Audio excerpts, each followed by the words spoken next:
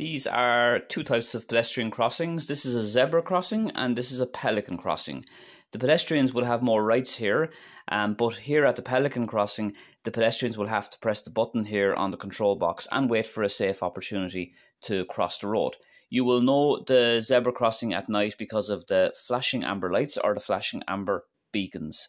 You'll also notice white zigzag lines on the approach to most pedestrian crossings. These are to inform you that you're approaching a pedestrian crossing or a zebra crossing and you're not allowed to overtake, change lanes or park 15 metres before a pedestrian or a zebra crossing.